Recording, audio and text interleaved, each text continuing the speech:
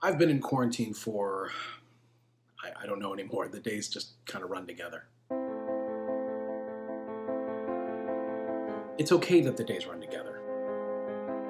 If you're counting the days, you're going to make yourself crazy because what are you counting towards? First it was 2 weeks, then a month, then 2 months. They keep moving the goalposts.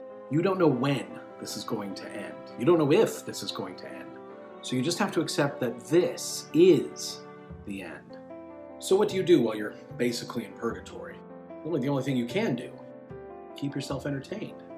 You can still take time to travel. Google Earth is good for that. Or just go to your living room. I mean, you have to live. Read. Learn something. Take a Masterclass. Watch some TV. Just not the news. That'll just depress you even more. Find something fun. There's got to be something good on. Look, you can only clean the house so many times. You don't want to do chores. That makes this feel like a punishment. You need to play. You need to play with yourself. That didn't sound right. I mean, play games.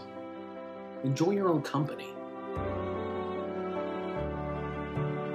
You need a reason to get up every day. And get up every day. Eventually. Make sure you're eating well. Drink plenty of liquids. Do the things that I will outline, and you'll make it through this.